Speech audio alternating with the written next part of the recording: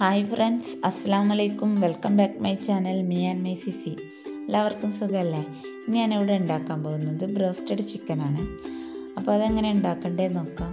അതിനു മുമ്പേ എൻ്റെ ഈ ചാനൽ നിങ്ങൾ ആദ്യമായിട്ടാണ് കാണുന്നതെങ്കിൽ ദയവായി സബ്സ്ക്രൈബ് ചെയ്യുക, തൊട്ടടുത്തുള്ള ബെല്ലൈക്കൺ കൂടി ഇനേബിൾ ചെയ്യുക. അങ്ങനെ ചെയ്താൽ മാത്രമേ ഞാനിടുന്ന വീഡിയോസെല്ലാം നിങ്ങൾക്ക് അപ്പോൾ നോട്ടിഫിക്കേഷൻ കിട്ടുള്ളൂ. അപ്പോൾ ബ്രോസ്റ്റഡ് ചിക്കൻ ഉണ്ടാക്കാൻ വേണ്ടി അത് കോട്ട് ചെയ്തെടുക്കാനുള്ള പൊടി നമുക്ക് റെഡിയാക്കാം. അതിനായി ഒരു കപ്പ് മൈദയാണ് ഞാൻ എടുത്തിട്ടുള്ളത്. അതിലേക്ക് ഒരു 1/4 കപ്പ് അരിപ്പൊടി കൂടി ചേർത്ത് കൊടുക്കുക.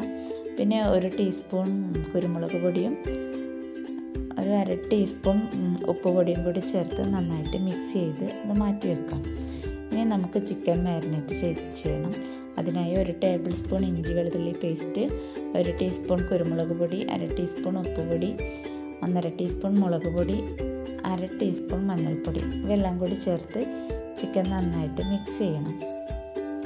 ചിക്കനിൽ എല്ലായിടത്തും എത്തുന്ന വിധത്തിൽ നന്നായിട്ടൊന്ന് മിക്സ് ചെയ്യുക. പിന്നെ അതിലേക്ക് 1 ടീസ്പൂൺ ചെറുനാരങ്ങയുടെ നീര് കൂടി ചേർത്ത് നന്നായിട്ട് മിക്സ് ചെയ്ത് അതൊരു 1-2 മണിക്കൂർ റെസ്റ്റ് ചെയ്യാൻ വേണ്ടി വെക്കണം. പൊടികളെല്ലാം ഇതിലിട്ടിട്ടുണ്ട്. ഇപ്പോൾ നന്നായിട്ട് മിക്സ് ചെയ്ത് ഇനി അതിലേക്ക് ചെറുനാരങ്ങയുടെ നീരും ചേർത്ത് മാറ്റി വെച്ചിട്ടുണ്ട്. ഇനി ഇത് നമുക്ക് ചിക്കൻ മുക്കിയെടുക്കാൻ വേണ്ടിയിട്ടുള്ളൊരു ബാറ്ററാണ് തയ്യാറാക്കേണ്ടത്. അതിനൊരു ബൗളിലേക്ക് 2 മുട്ട ഉടച്ചൊഴിക്കണം.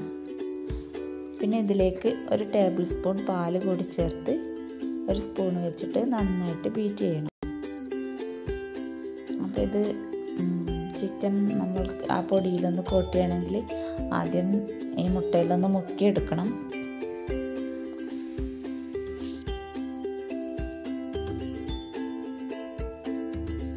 അപ്പോൾ ഒരു പ്രാവശ്യം മുട്ടയിൽ മുക്കി ആ പൊടിയിലൊന്ന് മുക്കിയെടുക്കുക, നമ്മൾ തയ്യാറാക്കി വെച്ചിരിക്കുന്ന പൊടിയിൽ.